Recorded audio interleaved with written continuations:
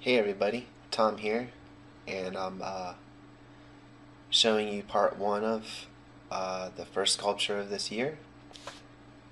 This video is roughly 2 hours of footage, and I cut dead parts out of it. I'm basically using this time to get a good feel for this new computer and this viewing angle and everything else, getting everything familiarized. I'm making a larger bust because I like doing larger sculptures. They're easier to do the details and everything. This one I'm using no reference. I'm just totally freestyling. He's got 16 teeth.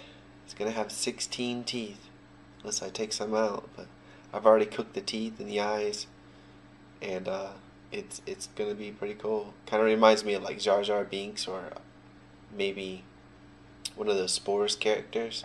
It's gonna be pretty cool. Um, I can tell you right now that this alien, his eyes are going to be external, and these ivory teeth I made are going to be killer.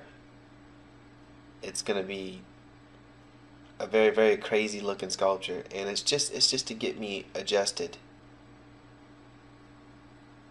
Super Sculpey 3 Ivory is what I used for those teeth. I sure do appreciate you watching this, and be sure to check this guy out when he's done. Anyhow, thank you for watching.